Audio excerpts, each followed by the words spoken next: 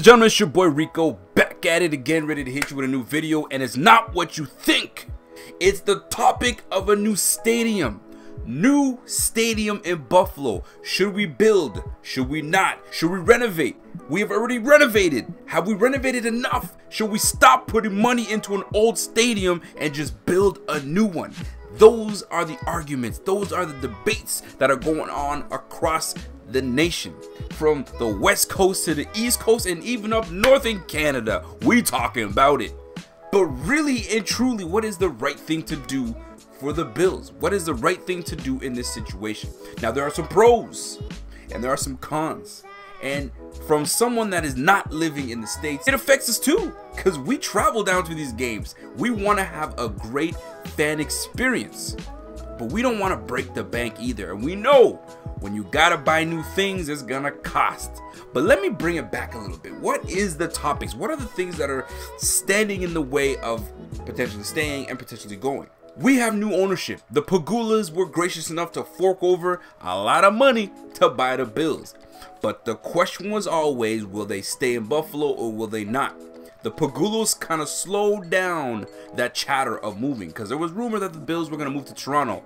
I was not feeling that, not at all. But I'm not about to have the Bills move to Toronto, because it's just not plausible. Now, the pros and the cons. Staying near Orchard Park, you've got space, you've got room, you've got parking space. The amount of people that come from the north, from Canada coming down, from New Jersey, from New York, from Texas, from LA, there's too many Bills fans for you to constrict us into a new area. So we've got space, we've got rich history. The amount of things that have happened in that stadium, the amount of things that have happened, the Super Bowls that we lost. Yes, I know. We had the 90s teams. We won the AFC East championships in that stadium. There's rich history. There's the tailgating, the fan experience, the ultimate fan experience of tailgating. You can't buy that anywhere. People come to Buffalo for that experience. You don't get that anywhere. You don't get that in Green Bay. You don't get that in Jacksonville. Buffalo brings it no matter what weather, no matter week 16, week 4, it doesn't matter. We bring it at all times. And one thing that is of most importance is the expenses.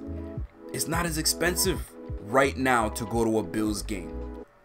But keep in mind, there are a lot of things that need to change. I mean, let's keep it real. There's been $130 million put in to renovations with the Bills. That's a lot of money.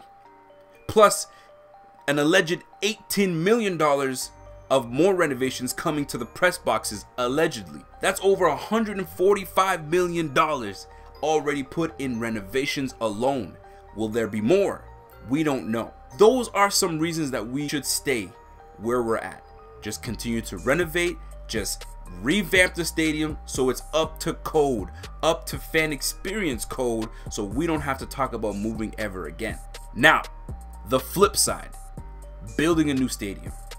Sometimes good things must come to an end, and it's not necessarily a bad thing to start thinking of building somewhere else. Now, here's the deal. You build downtown. Now, this is my opinion. This is my point of view. When I drive through downtown, you want to know what I see from an outsider?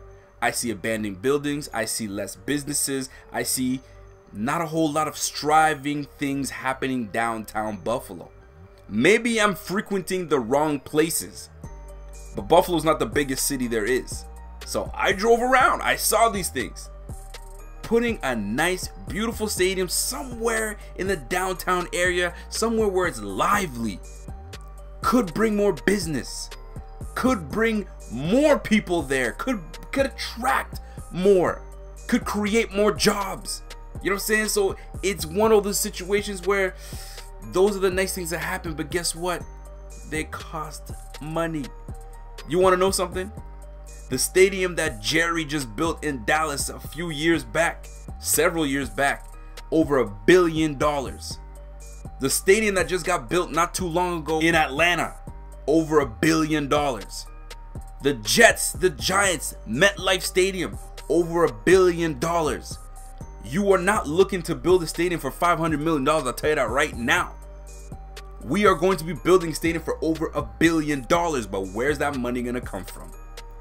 Nowadays, they're asking taxpayers to hand over and open up your hand and give me a little something. So those are the things that may hinder these things to happen. But think of a new stadium. Could we build a dome? Could we build an open field, open stadium concept right near the water? I'm telling you, it could be great.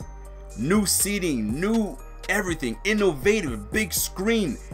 How lovely would that be to now have a stadium downtown and having everything around it? Now, it's tight.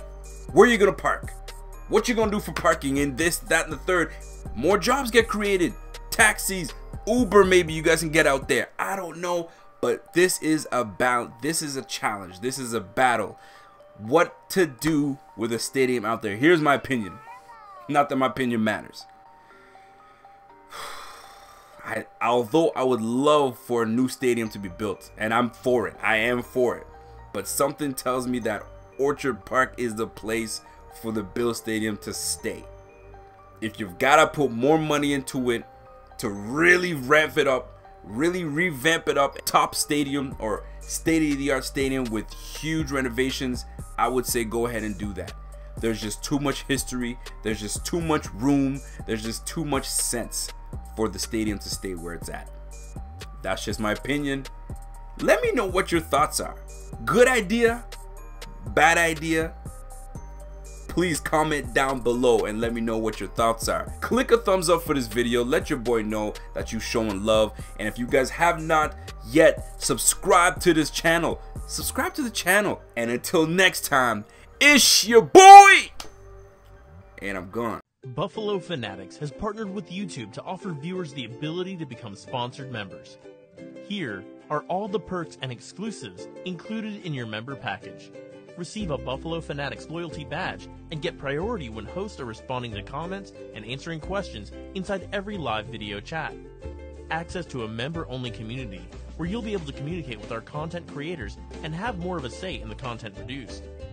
Qualify to stream with our Buffalo Fanatics gaming streamers live on our YouTube and Twitch channels for the world to watch.